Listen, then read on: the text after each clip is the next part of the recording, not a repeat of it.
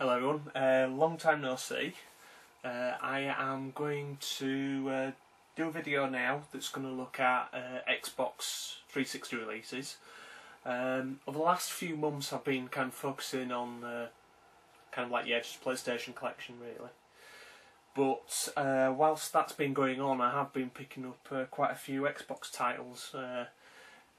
Still my favourite console, no doubt about it, but as I say, the focus of my collecting's been on the PlayStation recently, kind of fallen back in love with that, with those consoles really. But I've got 8 games here to show you. Probably got quite a few more Xbox games to show you. Got quite a few limited editions as well, which I'll show in a future video. But yeah, some just kind of real bread and butter games really that I've got here. Okay, the first game I'm going to show you is let's see if I can spell this right. Onechibara Bikini Samurai Squad. So there we go. I picked that up for a crispy fiver. Not bad condition. In fact, it's pretty good condition for a fiver. Well, I've wanted for a while, but again, don't want to spend very much money on it because I heard it was quite shit. It's strange, there's been a new game announced in the series recently, and the production values in the game look quite good, and looks like it could be quite a good entry into this series. But yeah, this game could have actually been done quite easily in the Xbox 360. Really ropey graphics, gameplay is quite kind of slash 'em up. I'd say something like even Bullet Witch is probably, better executed than this. But the game's got a certain amount of charm. Lots of scantily clad anime girls in it, so it's just like it's all right. Next game I'm going to show you, a game I picked up in sale for a fiver. Big fan of the Rock Band series, and it's AC/DC Live. I believe that this was actually it was downloadable content, and they released it in a physical disc format as well. But I believe it's 18 tracks from the album that ties in with this. Big AC/DC fan, so and it's Rock Band, so it's cool. What more can I say? Great music. Okay, but I've been playing quite a lot of another game in the Dynasty Warriors universe, but I'll get onto that at some point in the future. Dynasty Warriors Gundam. Saw some gameplay for the third one recently, and it looks like it looks amazing. It looks like a proper anime. This is more like a Dynasty Warriors game than Dynasty. This is more like a traditional Dynasty Warriors game. Let me rephrase that. I get the impression that Dynasty Warriors 3 is a bit of a departure. I've played some of this. It's okay. It's not great, but it's okay. I think if you're a fan of the series, you'll really, really love this.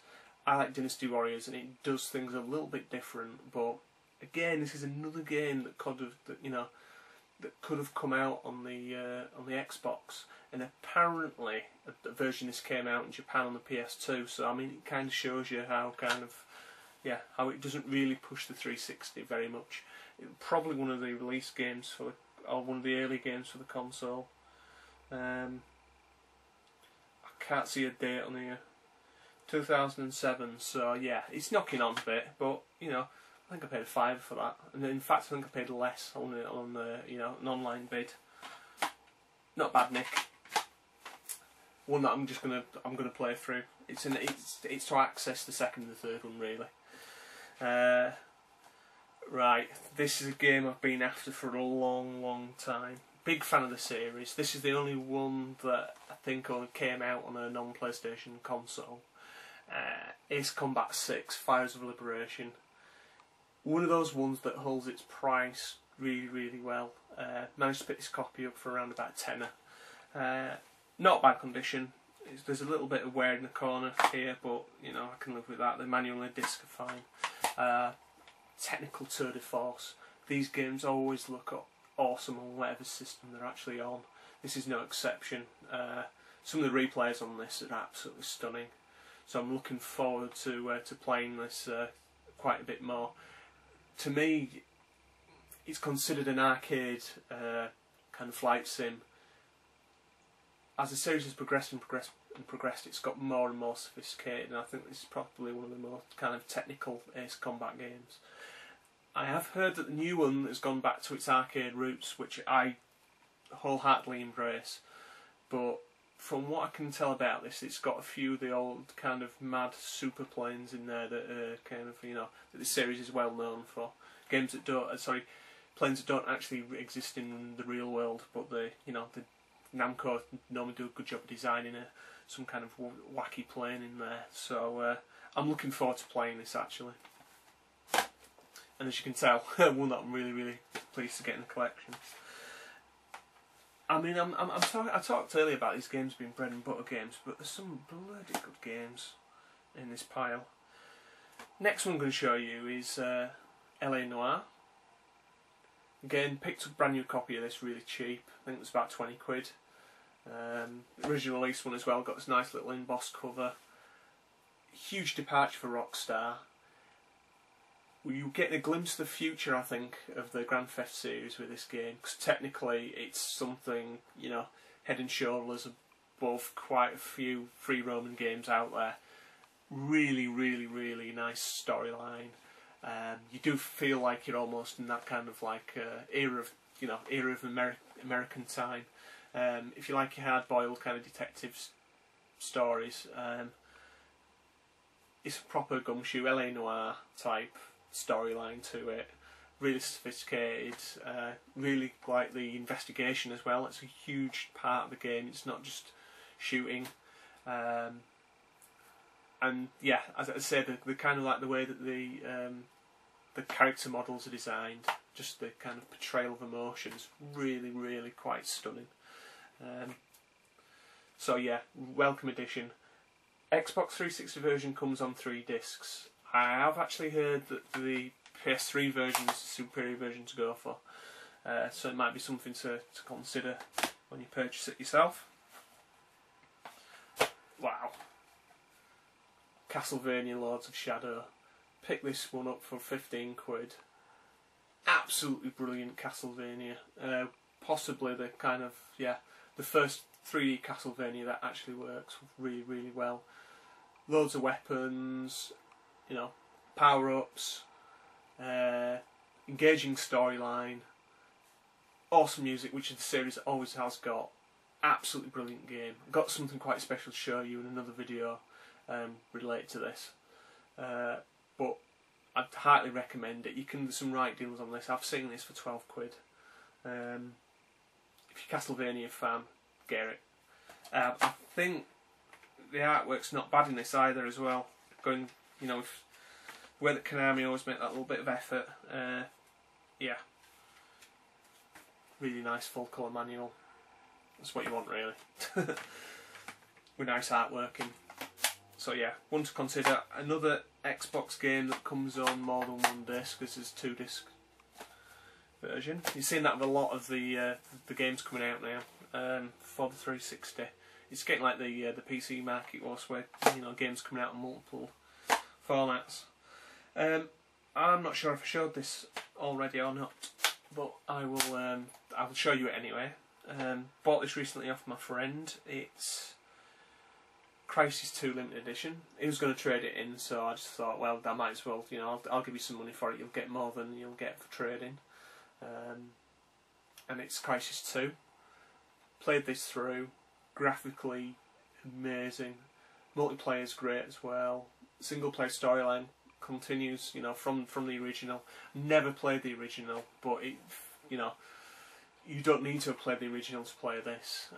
The biosuit in the game's, you know, fantastically implemented, and I've just enjoyed playing it through. My friend played it through multiple times just because he thought it was that good, and basically, you know, he's played it to death, so he didn't mind selling it to me.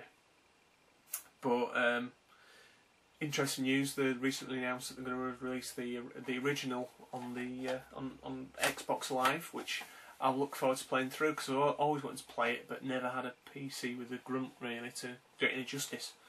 So looking forward to playing that.